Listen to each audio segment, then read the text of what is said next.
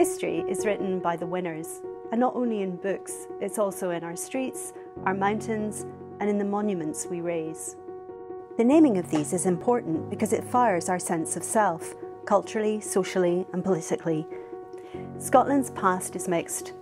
We were a country of colonialists, a country where many people profited from the Transatlantic slave trade, a country where a world-renowned philosopher, a hero of the Enlightenment, wrote that black people were inferior to white.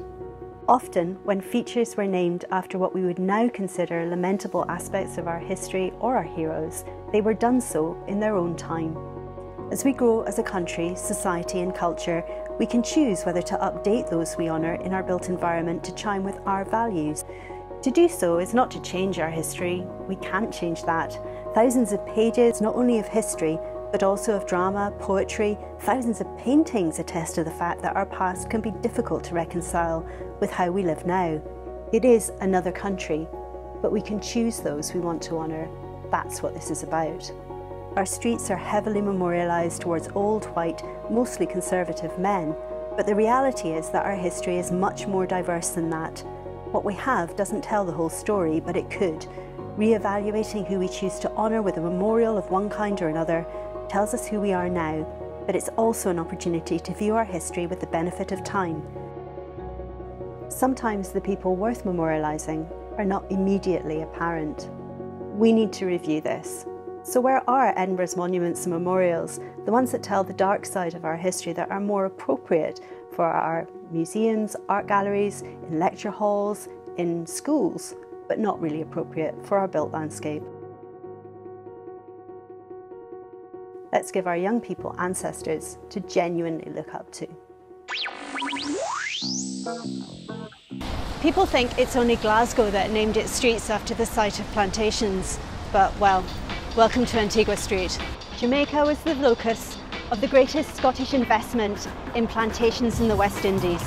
Henry Dundas, also known as the King of Scotland, delayed the abolition of slavery by over a decade, consigning hundreds of thousands more Africans to the transatlantic slave trade. This is his son. What if, instead of a statue of Robert Viscount Melville, we had a statue of Jane Henning, matron of the Jewish girls' school in Budapest, who was arrested by the Nazis in 1944 and died in Auschwitz? What if instead of a monument to Henry Dundas, we had a monument to the valiance of the women of the Scottish Women's Hospitals, whose headquarters was in that building in the corner of the square.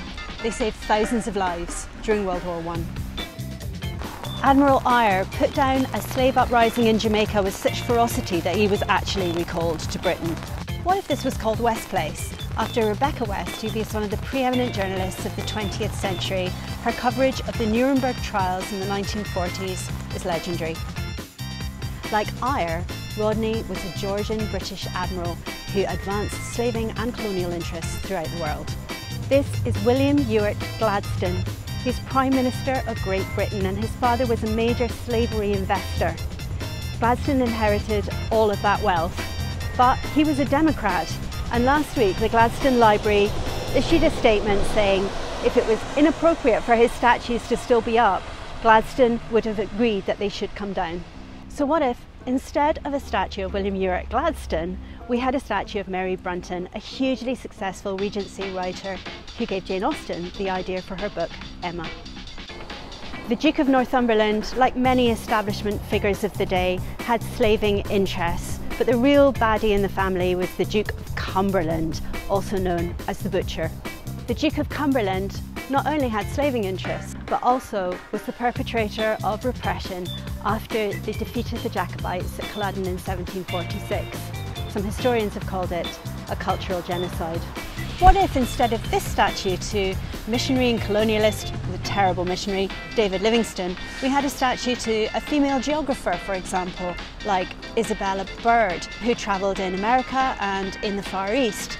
Her papers are kept in the National Library of Scotland.